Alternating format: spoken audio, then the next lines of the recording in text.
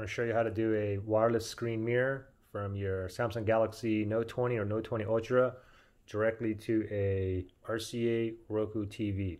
Very simple. Now the first thing to note is that your TV and your Galaxy Note need to be on the same home Wi-Fi network because that's what the connection is going through. And just really fast, you can see because this is connected via Wi-Fi, my Wi-Fi is really slow here. You can see like a delay here, so it's not really advised if you want to play graphic intensive games, but it's great to show photos and videos to your friends and work documents and whatnot. So let me show you how to connect. So go ahead and grab your phone and you want to slide down to the notifications, slide down, and then you see a little horizontal line right there, slide down again. And now what you want to do is look for Smart View. Okay, mine is right here. If yours is not right here, swipe to the left, look around there, swipe to the left again, okay? Anyway, Smart View here is basically the term Samsung calls screen mirror. I'm going to go ahead and tap on this right there and give it 1 second. Let's see if it finds my RCA Roku TV. Oh, there we go. It just popped up. RCA Roku TV, 32-inch. It says screen mirror. Let's go ahead and tap on that. I get a message here. Start casting with Smart View. Tap on Start Now. Give it a second and we should see a little message down here.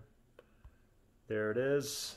And you can always allow this message to pop up when you mirror your Note 20, or you can always allow, or you can go ahead and allow where the screen will always pop up. I'm just going to go and click on allow and then give it 1 second here.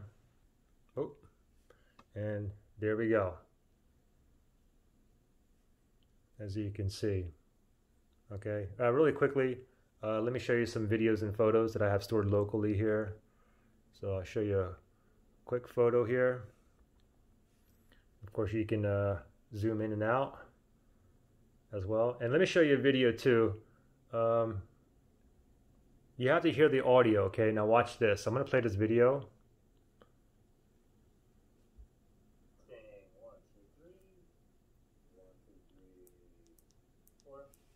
Okay, so right now the volume, the audio is coming out from the TV, but you can make it come out from the phone as well.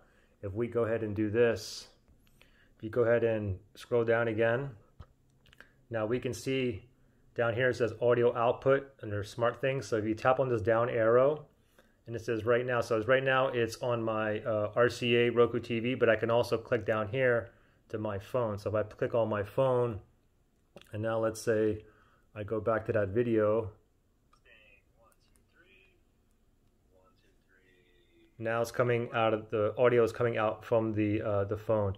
And if you wanted to disconnect from Smart View, you can just slide down again. Go ahead and then just slide down again. And then before it said Smart View because it's connected now, it says connected to my RCA Roku TV. You can see right there. So just tap on that right there, and it's going to go ahead and log you out. And there you go.